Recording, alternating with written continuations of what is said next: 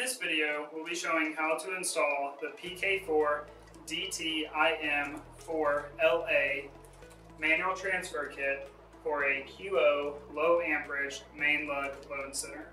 Before installing, always make sure to consult the safety information and the instructions provided with the kit and never work on energized equipment. First, you'll need to remove and discard the interior mounting screw. There are two pieces to the kit: the retaining kit part, which is the first piece that we'll be installing, and then later there is the interlock part, which we'll install later. So to install a retaining kit, you'll need to slide this tab into the slot on the bottom breaker.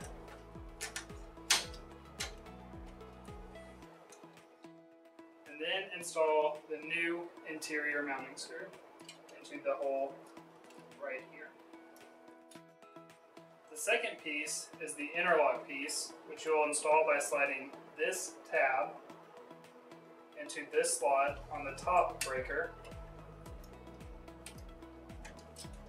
and then using a flathead screwdriver to bend this tab into the slot on this end of the breaker.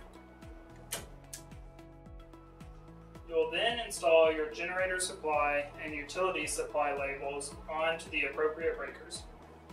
You now have the PK4DTIM4LA Manual Transfer Kit installed, so that when one of the supply breakers is in the on position, the other supply breaker cannot be turned on until the first breaker is turned on.